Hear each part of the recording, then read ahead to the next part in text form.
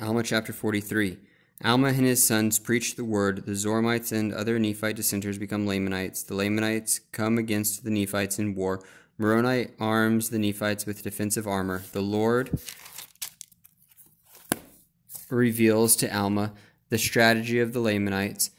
The Nephites defend their homes, liberty, families, and religion. The armies of Moroni and Lehi surround the Lamanites.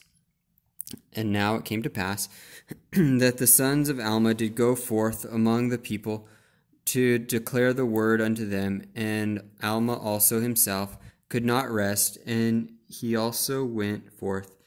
Now we shall say no more concerning their preaching, except that they preached the word and the truth according to the spirit of prophecy and revelation, and they preached after the holy order of God, by which they were called. And now I return to an account of the wars between the Nephites and the Lamanites in the 18th year of the reign of the judges. For behold, it came to pass that the Zoramites became Lamanites. Therefore, in the commencement of the 18th year, the people of the Nephites saw that the Lamanites were coming upon them. Therefore, they made preparations for war. Yea, they gathered together their armies in the land of Jershon. And it came to pass that the Lamanites came with their thousands, and they came into the land of Antionum, which is the land of the Zoramites. And a man by the name of Zerahimnah was their leader. And now, as the Amalekites were a more wicked and murderous disposition than the Lamanites were, in and of themselves, therefore Zerahimnah appointed chief captains over the Lamanites, and they were all Amalekites and Zoramites. Now this he did, that he might preserve their hatred towards the Nephites, that he might bring them into subjection to the accomplishment of his designs. For behold, his designs were to stir up the Lamanites to anger against the Nephites. This he did, that he might usurp great power over them, and also that he might gain power over the Nephites by bringing them into bondage. And now the design of the Nephites was to support their lands and their houses and their wives and their children, that they might preserve them from the hands of their enemies, and also that they might preserve their rights and their privileges, yea, and also their liberty, and that they might worship God according to their desires. For they knew that if they should fall into the hands of the Lamanites, that whosoever should worship God in spirit and in truth, the true and the living God, the Lamanites would destroy. Yea, and they also knew the extreme hatred of the Lamanites towards their brethren, who were the people of Anti-Nephi Lehi, who were called the people of Ammon, and they would not take up arms. Yea, they had entered into a covenant, and they would not break it. Therefore, if they should fall into the hands of the Lamanites, they would be destroyed. And the Nephites would not suffer that they should be destroyed. Therefore, they gave them lands for their inheritance.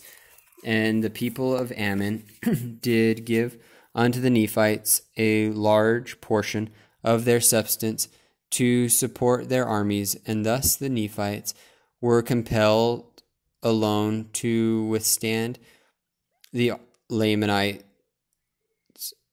who were a compound of Laman and Lemuel and the sons of Ishmael, and all those who had dissented from the Nephites, who were Amalekites and Zoramites, and the descendants of the priests of Noah. Now these descendants were as numerous nearly as were the Nephites, and thus the Nephites were obliged to contend with their brethren, even unto bloodshed. And it came to pass that the armies of the Lamanites had gathered together in the land of Antionum.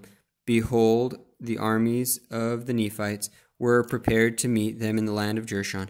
Now the leader of the Nephites, or the man who had been appointed to be the chief captain over the Nephites, now the chief captain, took the command of all the armies of the Nephites, and his name was Moroni.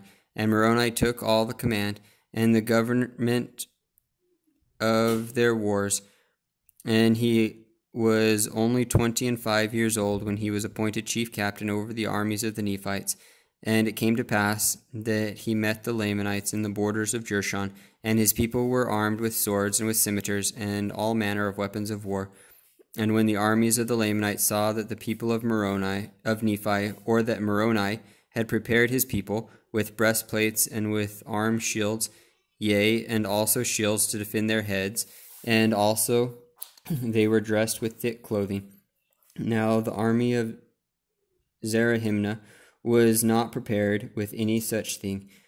They had only their swords and their scimitars, their bows and their arrows, their stones and their slings, and they were naked, save it were a skin which was girded about their loins. Yea, all were naked, save it were the Zoramites and the Amalekites. But they were not armed with breastplates nor shields.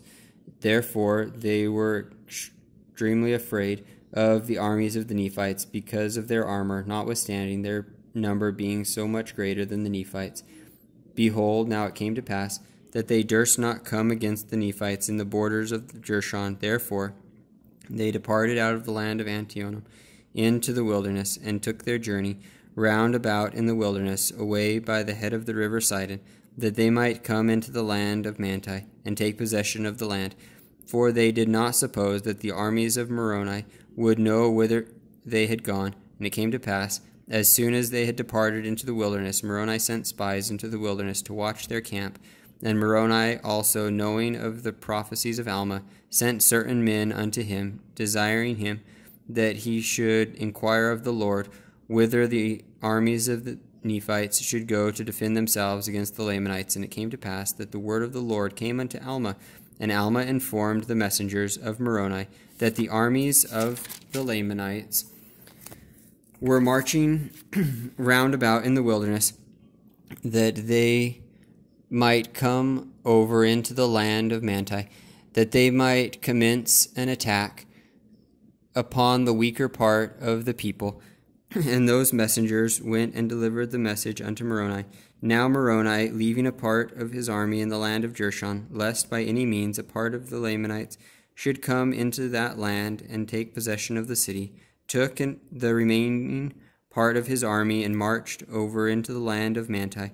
And he caused that all the people in that quarter of the land should gather themselves together to battle against the Lamanites, to defend their lands and their country, their rights and their liberties. Therefore they were prepared against the time of the coming of the Lamanites.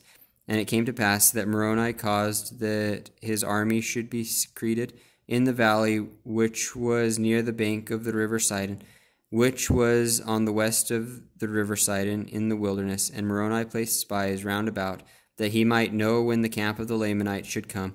And now, as Moroni knew the intention of the Lamanites, that it was their intention to destroy their brethren, or to subject them, to bring them into bondage, that they might establish a kingdom unto themselves over all the land.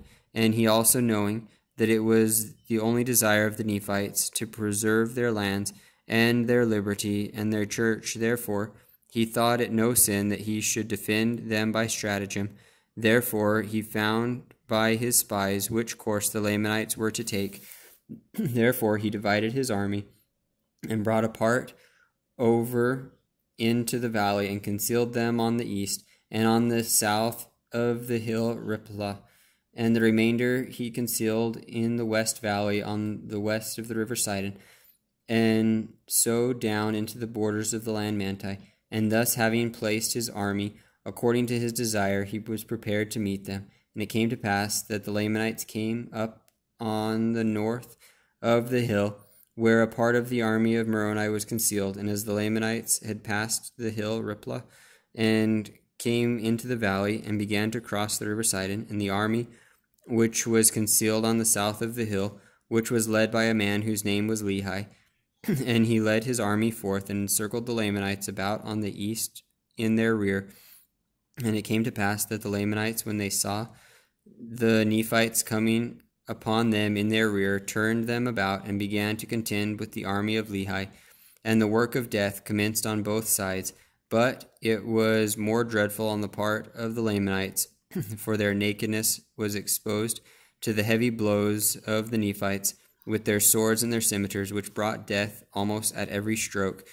While on the other hand, There were now and then a man fell among the Nephites by their swords and the loss of blood, they being shielded from the more vital parts of the body, or the more vital parts of the body being shielded from the strokes of the Lamanites by their breastplates and their arm shields and their head plates. And thus the Nephites did carry on the work of death among the Lamanites. And it came to pass that the Lamanites became frightened because of the great destruction among them, even until they began to flee towards the river Sidon, and they were pursued by Lehi and his men, and they were driven by Lehi into the waters of Sidon, and they crossed the waters of Sidon, and Lehi retained his army upon the bank of the river Sidon, that they should not cross. And it came to pass that Moroni and his army met the Lamanites in the valley on the other side of the river Sidon, and began to fall upon them and to slay them. And the Lamanites did flee again before them towards the land of Manti, and they were met again by the armies of Moroni. Now, in this case, the Lamanites did fight exceedingly. Yea, never had the Lamanites been known to fight with such exceedingly great strength and courage. No, not even from the beginning. And they were inspired by the Zoramites and the Amalekites, who were their chief captains and leaders, and by Zarahemnah, who was their chief captain, or their chief leader and commander. Yea, they did fight like dragons, and many of the Nephites were slain by their hands. Yea, for they did smite in two many of their head plates, and they did pierce many of their breastplates, and they did smite off many of their arms. And thus the Lamanites did smite in their fierce anger. Nevertheless, the Nephites were inspired by a better cause, for they were not fighting for monarchy nor power, but they were fighting for their homes and their liberties, their wives and their children, and their all, yea, for their rights of worship and their church. And they were doing that which they felt was the duty which they owed to their God. For the Lord had said unto them, and also unto their fathers, that inasmuch as ye are not guilty of the first offense, neither the second, ye shall not suffer yourselves to be slain by the hands of your enemies. And again the Lord has said that ye shall defend your families even unto bloodshed. Therefore, for this cause were the Nephites contending with the Lamanites, to defend themselves and their families, and their lands, their country, and their rights, and their religion. And it came to pass that when the men of Moroni saw the fierceness and the anger of the Lamanites, they were about to shrink and flee from them.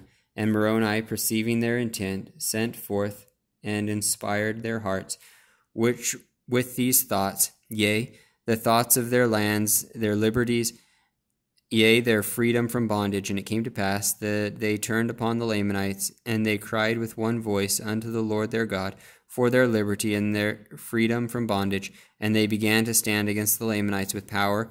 And in that selfsame hour that they cried unto the Lord for their freedom, the Lamanites began to flee before them, and they fled even to the waters of Sidon.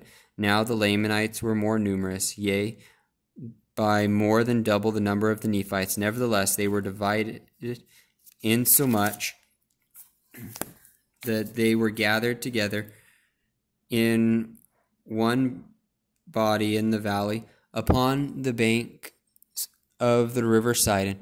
Therefore the armies of Moroni encircled them about, yea, even on both sides of the river. And behold, on the east were the men of Lehi. Therefore, when Zarahemnah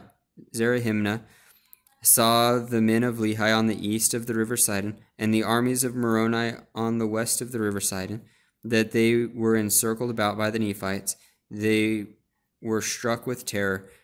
Now Moroni, when he saw their terror, commanded his men that they should stop shedding their blood,